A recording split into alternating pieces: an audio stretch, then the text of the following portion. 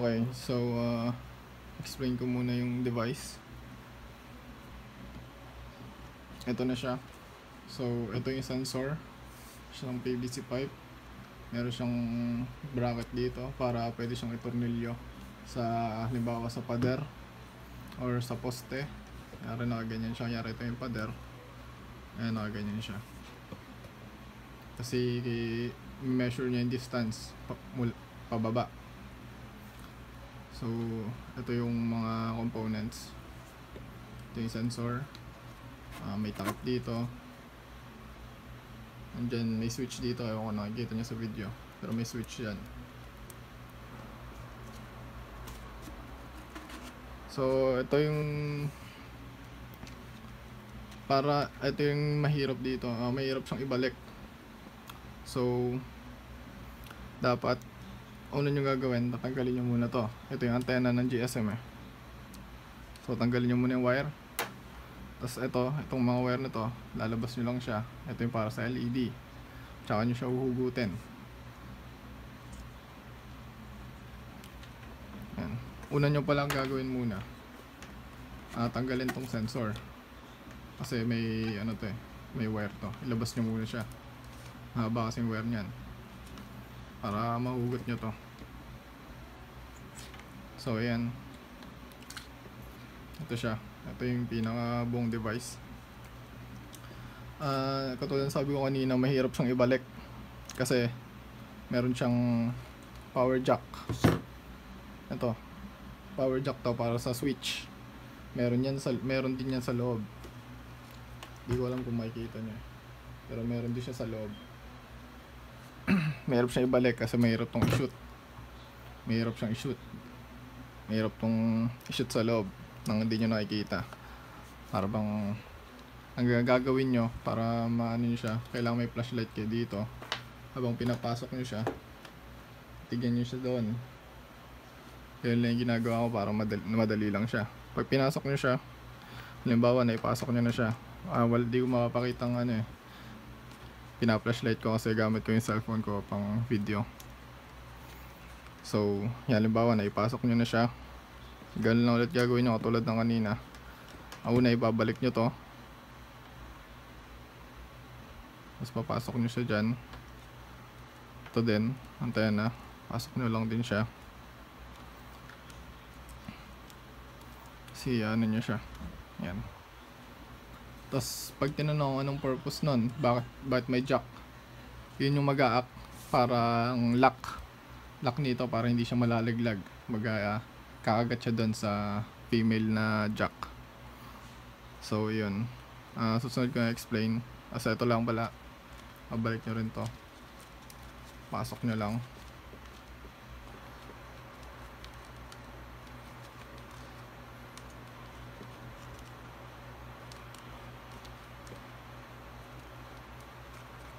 Hindi ko na siya dinikit. Sa ganyan lang siya. Basta ayusin nyo lang yung pagkakalagay kasi sensitive to.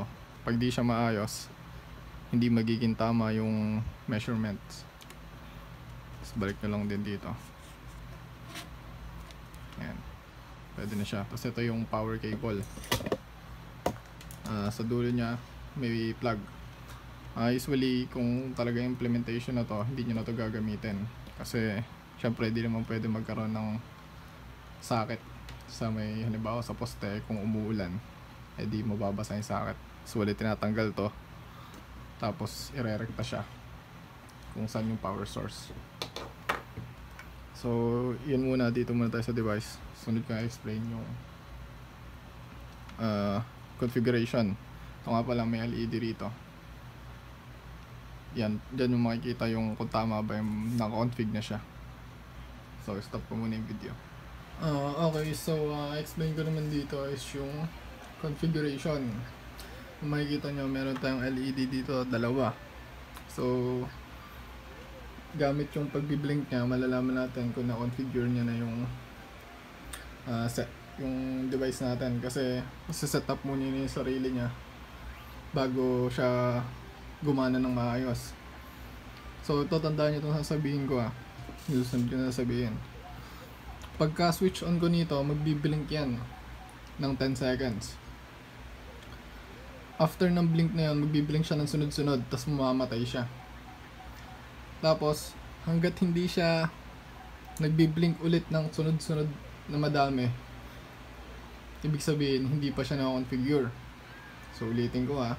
Pagka-switch on ko nito, magbiblink yan ng 10 seconds. Kasi para mabigyan natin ng time yung GSM na humanap ng signal niya. So, after 10 seconds na yun, magbiblink siya mga 3 times.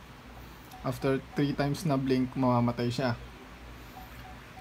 Tapos, pag namatay siya, ibig sabihin nun, kinoconfigure niya na yung sarili niya, sineset up niya na yung GPRS, etc. So, hanggat di pa siya nagbiblink ng sunod-sunod ulit, bali 2 beses, biblink dapat ng sunod-sunod to eh. Pag hindi pa siya nagbiblink ng sunod-sunod ulit, ibig sabihin, hindi pa siya na-configure. Okay? Pero, sa sinabi kong pag namatay siya, makikita nyo paminsan, nagbiblink pa siya. Nagbiblink siya, ibig sabihin nun, nakakuha siya ng error. Pero, tinatry niya yun i-fix. Minsan, nagbiblink siya ng paisa-isa. Pero hindi yun yung hinahanap natin. Hinahanap natin yung sunod-sunod na blink. Para malaman natin na okay na yung setup. So, try natin ha. Okay, so switch on ko lang ha.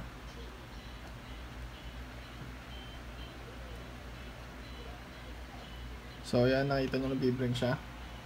10 seconds yan. Tapos magbiblink yan ng sunod-sunod para mag-setup siya.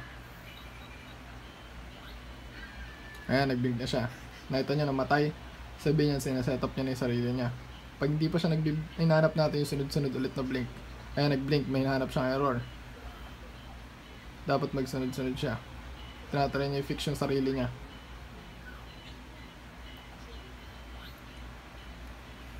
Ay, wait lang natin.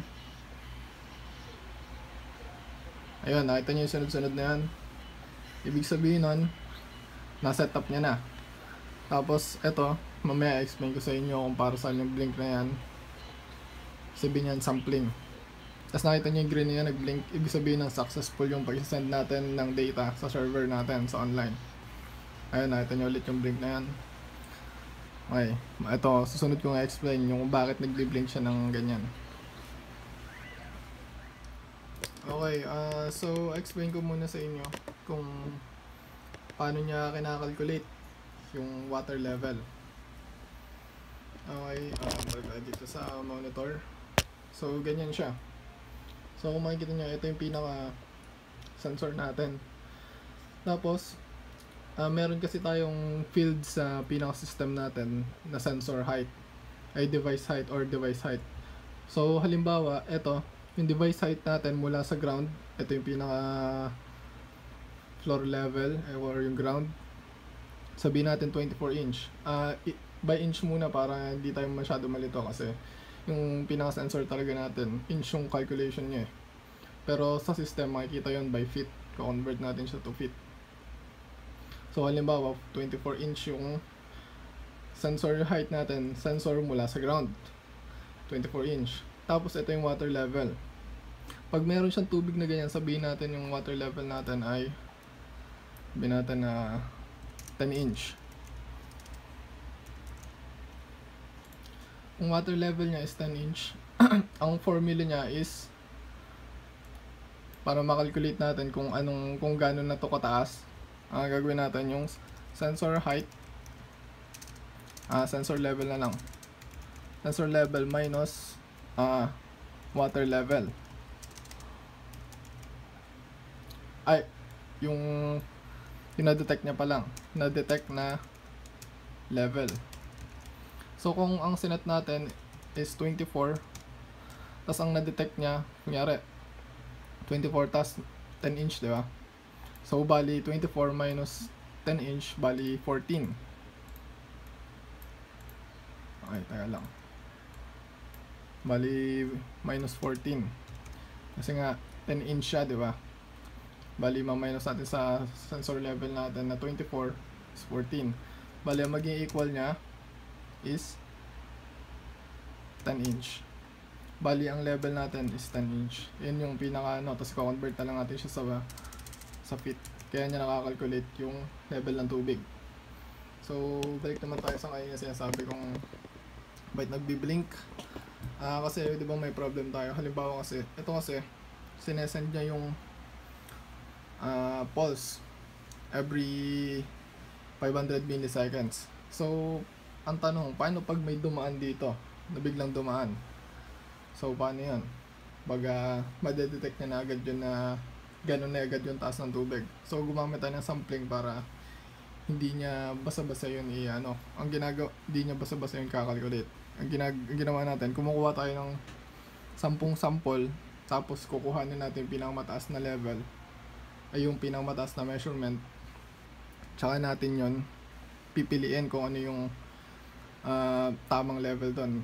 10 seconds, bali 10 seconds yun ay bali 5 seconds pala. Bali 5 seconds siyang maghihintay. Halimbawa nilagay ko yung kamay ko dito sa ilalim, so dapat i-calculate niya yung sensor sa kamay ko. Pero dahil kukuhanin natin yung mga sample, ang pipiliin dyan kung sino yung pinaka malayo. Kunyari, nilagay ko tong kamay ko dito, tapos tinanggal ko din, i-calculate niya pa din yung pinaka malayo. So papakita ko dito sa serial monitor natin. Ewan ko, nakikita nyo ito yung sampling. Ayan, nag-sample siya 24, tapos nilagay ko yung kamay ko, makikita nyo bumaba, diba? Ayan lang, post ko lang. Makita nyo dito, ewan ko nakikita nyo, dahil lang zoom ko lang Ayan, 24 yung level ng sensor natin to ground. Tapos bigla ako nilagay yung kamay ko, halimbawa may dumaan, naging 4 inch na lang siya. Kasi nga dinaan ko yung kamay ko sa sensor So bali ang gagawin niya, ayan, kuhanin niya yung total ng mga to, tapos yung average niya, tapos yung pinaka highest value. So kahit na nilagay ko yung kamay ko, nagkaroon tayo ng value na 4, ang kukuhanin pa rin niya is yung highest, yung 24. So kakalculate natin yung level, yung sensor height natin, bali magiging level natin is 5 inch na lang. So convert natin sa 24. Iyan yung i-convert natin sa feet, so magiging 0.42 feet na lang siya. Iyan yung nagbi-blink ng kanina na kulay red, itong mga sampling na to. Ngayon, pag natapos na yung sampling na yan, magbi-blink siya ng 2 beses. Sabihin na puno na yung sampling kasi kukuha lang tayo ng 10 sampling. Bali magbi-blink siya ng magbi-blink na red, tapos kapag tapos na yung nakakompleto niya na to, magbi-blink siya ng sunod-sunod, tapos kakalculate na tong mga to. Kaya nakukuha natin yung value ng level ng tubig. So siguro gets nyo na yan. Sunod ko naman na-explain is, sana pala naintindihan nyo kasi medyo komplikado siya. Bali pala pag tinanong kayo about sa sensor, paano yung mechanism ng sensor. Ang ginagawa ng sensor, kasi meron tayo ditong, makita nyo yan, dalawang parang speaker na maliit, diba? Ang tawag dito is trigger, ang tawag naman dito is echo. So ang ginagawa niya ng sensor natin, kaya nalalaman niya yung distance. So ang gagawin ng trigger, magbabato siya ng ultrasonic pulse. Tapos ang mangyayari, pag tumama siya sa object, sa kahit anong object, halimbawa yung lapag, yung ground, magbabounce back yun. Makakatch yun ng echo natin. Ulitin ko Ang ginagawa ng sensor is magti-trigger siya, magbabato siya ng pulse. Tapos pagkabato niya, pag tumama siya sa isang object, magbabounce back yung pulse na yun, tatama siya sa echo natin. Echo. Pagka tumama siya, i-calculate niya yung distance kung gaano katagal yung pagtama na yun using speed of sound. I-search na lang kung gaano ka bilis yung speed of sound na yun. So yun lang. So dito na tayo sa system. So okay, so explain ko naman dito yung system. So start ko lang siya. So dito sa system, meron siyang server config para ma-configure nyo yung server in case na magbago tayo ng server. So makikita nyo dito, tignan nyo yung cursor ko, may icon siya, color green. Kapag color red siya, ibig sabihin hindi siya connected sa server. So para makapunta kayo sa server, may bibigay din ako sa inyong text file.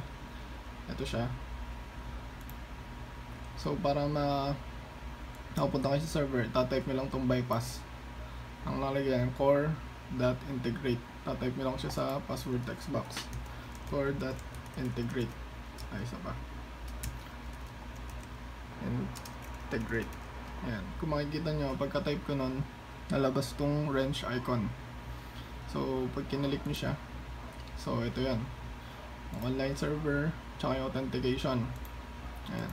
Bakit, pag tinanong kayo, bakit may ganyan pa? Para dynamic yung system in case na gusto natin magbago ng server or baguhin yung authentication, pwede natin magawa yun sa system natin kaysa yung hard-coded. Kasi pag hard-coded na siya, sa source code mo na lang siya mababago. So dito sa system mismo, pwede mo na siyang baguhin. So try natin na mapakita sa inyo yung kulay red na icon. Lagyan natin to ng S, yung authentication. Ayan, makita nyo, nag-red siya. Ibig sabihin hindi siya connected sa server. So balik lang natin, save siya, green na siya ulit. So mag-login tayo, admin. Ang first user ko muna dito is admin. So yan, wait lang natin. Medyo naglo-load pa siya kasi sa internet siya galing, sa online, depende sa speed na internet nyo. So yan, tapos na siya mag-load. Ayan yung, dito yung device. Dito rin kayo magdadagdag tsaka mag-a-add. Pwede kayong magdagdag pa kung gusto nyo. Ayan. Explain ko sa inyo mamaya. Explain ko muna yung bawat tab. Dito yung map. Wait natin mag-load. Ayan. Ito yung map ng mga device. Para, syempre pagka hindi lang naman sa isang lugar lang yan ilalagay. Halimbawa, hindi lang naman isa lang yung device natin. In future kung i-implement talaga siya, di ba? So para malaman kung saan located yung mga device na specific, ayan, malalaman nila depende sa map na nilagay nyo sa pag-a-add. Pwede nyo rin siyang hanapin pa isa-isa. Ayan.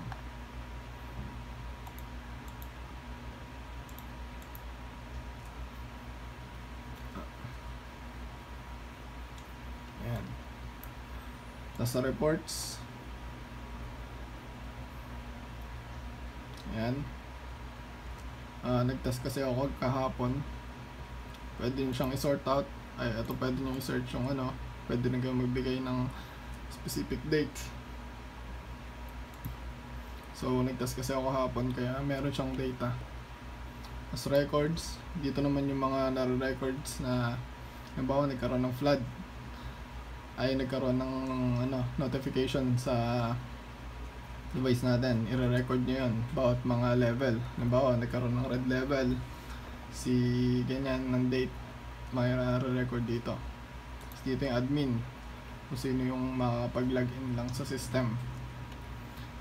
So balik tayo sa device para ma-explain sa inyo to. Pwede nyo rin siyang i-search specific. Ayan. Medyo naglo-load siya kasi nga galing sa internet. Depende sa internet speed nyo kung gaano kabilis. Depende rin sa server natin kung gaano din siya kabilis. Libreng server lang kasi itong ginamit ko dito, kaya medyo mas mabagal siya kasi sa mga binibili. Pero pwede rin naman natin siyang palitan kung gusto nyo. Bibili nga lang kayo ng server natin. So all natin, nakikita nyo dito sa baba, ayan yung paglo-load niya na internet. Kinukuha niya yung mga data. Ayan, tignan nyo dito sa baba. Ayan, naglo-load siya. So dito, ayan. So device serial. Bawat device kasi, nilagyan ko siya ng serial kasi para magkaroon tayo ng parang unique value niya sa bawat device natin. Syempre in future, hindi lang naman isang sensor yung ilalagay sa Victoria, di ba? So possible na magkaroon ng 100 device. Tapos kung saan nila ilalagay yung bahala na sila. So nilagyan natin siya ng device serial para ma-identify yung specific na device. Itong ginawa ko na to, ang device niya is Core 0001. Siya si Core 0001. So di na natin pwede gamitin yan kasi na meron na tayo nyan dito. Ay, makikita nyo to, si Core 001, meron na tayong na-add. So magdagdag na lang tayo, sabihin natin Core 002. Tapos itong makita nyo naman dito, meron siyang notification. Diyan yung may lalagay kung sa anong level ba siya mag-notify. So katulad na explain ko kanina, ito yung device level. Nasa ring pane. Ayan yung device level, yung sensor height niya mula dito sa ground. Kailangan i-measure nyo yan para malaman natin yung device level. So device level niya ay, sabihin natin, by feet siya eh. Bali kung 24 inch, divide natin siya sa 12, makuha natin feet. So 2 feet yung device mula, yung sensor natin mula sa ground. Tapos gusto natin siyang mag red level notification sa sabihin natin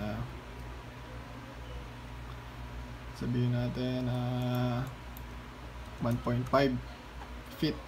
Sa orange naman 1 feet. Tapos sa yellow sabihin natin 0.5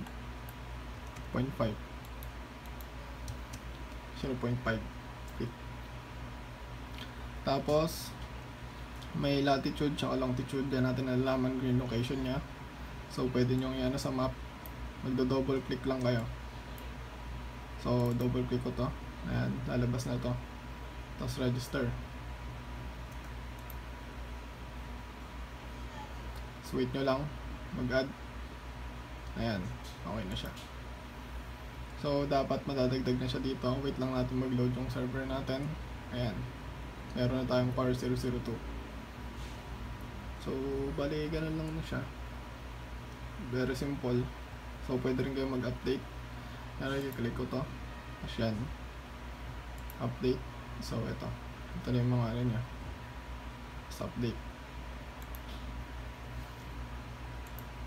So mag-actual na tayo. Post ko lang tong video. Tandaan nyo yung device natin si Core 001 wala pa tayong Core 002 tsaka itong nilagay kong sample na 23423. So actual na. Okay, so dito na tayo sa actual. Hindi ko mapapakita yung pagsisend ng SMS kasi yung gamit kong pang video, yung cellphone ko mismo, wala akong mahiraman ngayon. So pero papakita ko na lang sa inyo sa mismong serial ng Arduino na nagsasend talaga siya ng SMS. So ito yung device. So bali ang layo nitong device na to mula sa ground ay 24 inch. Tapos ay setup ko lang ang Arduino natin. Sasaksak ko lang siya.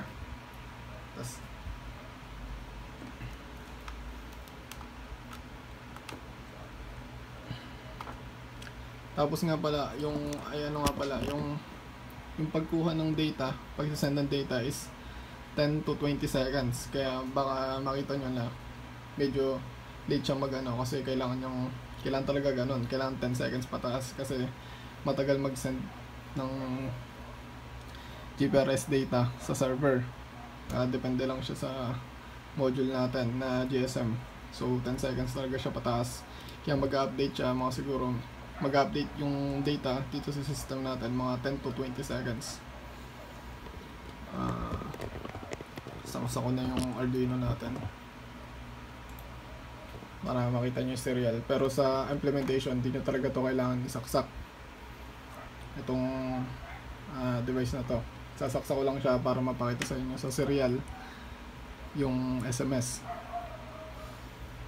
Saksak ko, tapos switch on. buksan natin serial.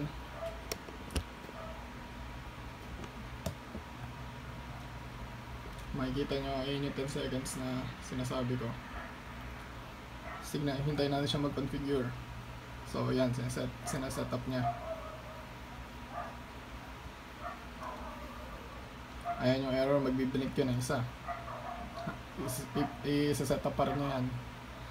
Ayusin niya pa rin. Wait lang natin. Minsan, ayan, okay na siya. Minsan nagkakaroon ng error na ganyan kapag walang signal siyang nakukuha. So okay na lahat ng setup. Magsasend na siya ng hintayin na muna yung sampling matapos. Ayan na, natapos yung sampling. Magsasend siya ng data server. So kung makikita nyo dito, yellow level kasi yung nakaset up sa system natin.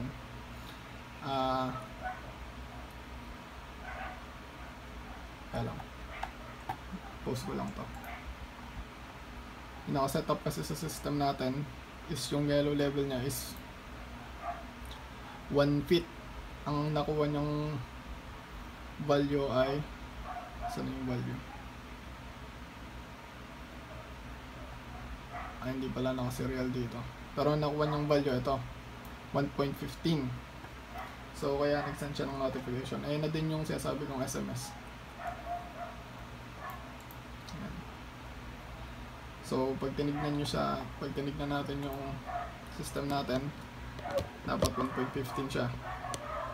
So yan, 1.15 din. Yan, si Core 0012 yung device natin. So dahil 2 feet yung device height natin, di ba? So gawin ko siyang 2 feet, ilalagay ko yung kamay ko sa device.